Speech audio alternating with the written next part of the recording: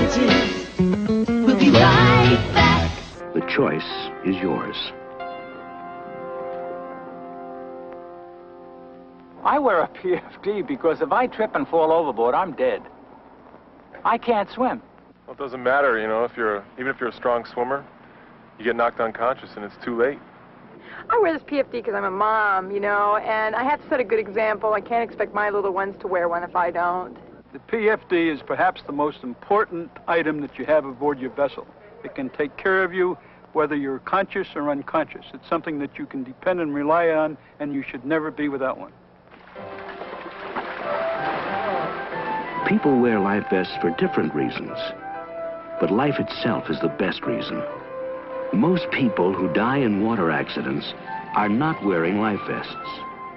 80% of boating accidents are caused by people falling overboard or boats colliding or capsizing.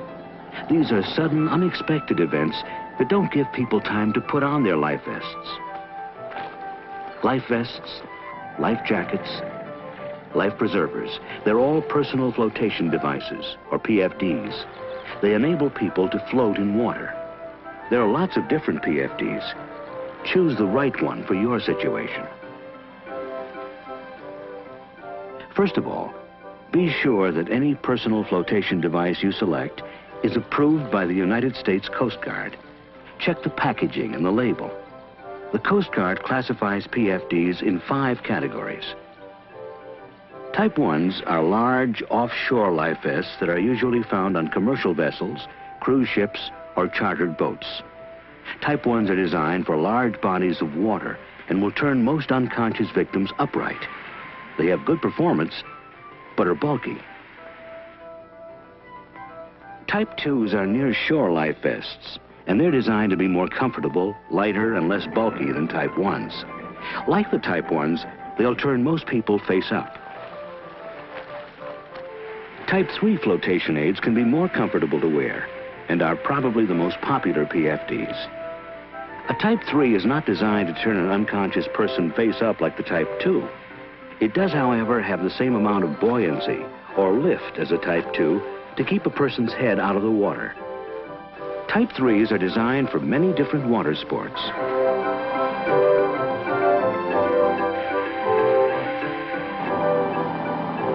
Water ski vests will provide protection from impact if you fall. This fisherman's vest has all the pockets you need to carry your fishing gear. A hunter's float coat will keep you warm on chilly mornings. But the best feature life jackets offer is flotation. Type 4 PFDs are designed to be thrown to someone who's fallen overboard.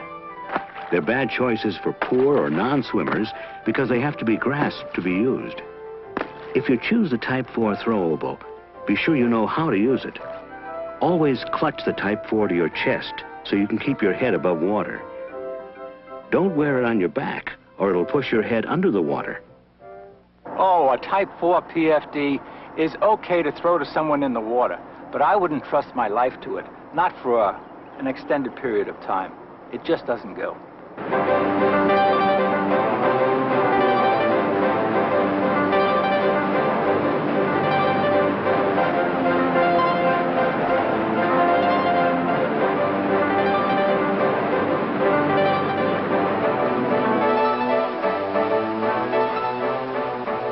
Type 5 PFDs are designed for special use. The Type 5 is usually not considered an approved PFD unless it's worn during the activity it's approved for. There's a new kind of Type 5, a vest which is called a hybrid. I wear this hybrid because I'm more likely to wear it. It's cool, it's comfortable, it's easy to wear, it's safe. The hybrid is light and comfortable to wear, but it's a legal PFD only if you wear it. When the hybrid is not inflated, there's just enough buoyancy or lift to keep your head above water, if you're average size, that is. Some hybrids can be inflated by blowing into a tube, others by pulling a cord to activate an inflation cartridge. And once the hybrid is inflated, it has even more buoyancy than most other PFDs. Boy, that water looks good out there. Keep in mind that the best PFD for you is not the best PFD for your kids. Some Type 2s and 3s are designed specifically for children. This Type 2 is best for kids who weigh less than 40 pounds, while this Type 3 is approved for children over 30 pounds. That reminds me of my first boat trip with my grandson. As we were approaching our vessel, I was explaining the necessary things that we must do aboard a vessel. The first thing was that we must put on our life jackets, our PFDs. He didn't want it. He rejected it. So I said, if we don't wear it, back we go. So we started towards the car, got into the car, and his first action once in the car was to take and fasten his seatbelt. And this gave me the opportunity to compare the seatbelt with the wearing of a PFD. And I explained it to him in that sense. He accepted it. He said, okay, Gramps, let's go for a boat ride. Put on his PFD. We've been using them and enjoying them ever since. And remember, the best PFD in the world won't do you any good if it doesn't fit. Try this simple test to see if you have the right size. This one's fine. Oh, way too big. Sometimes what feels like a good fit when you're on dry land doesn't work so well in the water. The best way to be sure your PFD fits is to put it on and walk into shallow water. This PFD is too big. And this PFD is too small. Too big. Too small. Ah, just right. You know, how your PFD fits and how you wear it is very important. Be sure you pull the side strings until they're tight. Or snap all the buckles. People of different sizes and shapes may require different PFDs. Because of less body fat, a thin person will generally need a more buoyant vest than a heavier person. To find out how much buoyancy your body needs, test your PFD in shallow water. Storing your PFDs is also very important. When you're not wearing them, stow them in a cool, dry place. And don't pile anything on top of them. The weight might puncture or tear the vests. Something else you need to know. PFDs don't last forever. Check your PFDs. Make sure there aren't any rips or tears or any openings at the seams. Don't sit on them. And don't use them as a fender to protect your boat. They aren't made for that kind of abuse. If you have a kapok-filled PFD, you can check its condition by giving it the squeeze test. If it collapses, like this, there's a leak. That means when the vest gets wet, water will seep inside. The water will cause the kapok material to decompose, which will cause the PFD to lose its buoyancy. The vest will become an anchor instead of a PFD.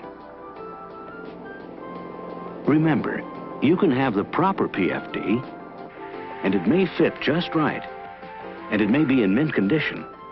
But if you aren't wearing it, it won't do much good. Even strong swimmers should wear PFDs. Well, I wear a life vest now, but I didn't used to. I mean, I'm a lifeguard. I'm a strong swimmer. I just didn't think I had to. But one day I was out on a sail on a date with my girlfriend, and we had a big lunch packed, and you know, we stopped out in the bay for a little lunch, and well, after lunch the winds picked up, and so off we went. We're sailing along, and this little gust comes up, and we get knocked over, and I just didn't plan on my girlfriend getting hit in the head with a boom and going half unconscious. So the next thing you know, strong me is putting her in a cross-chest carry, and off we go. And I think all my training's coming in handy and everything. I'm gonna be the hero. And well, about 5 minutes into the crawl, I developed these cramps. Just, oh man, I'm telling you, it was unbelievable. So I kind of panicked, and I started swimming stronger, and they got worse. I got cramps in my legs, and well, you know, needless to say, I don't think I would have made it if a boat hadn't have come by. And you know, that taught me my lesson. So now I wear life vests all the time.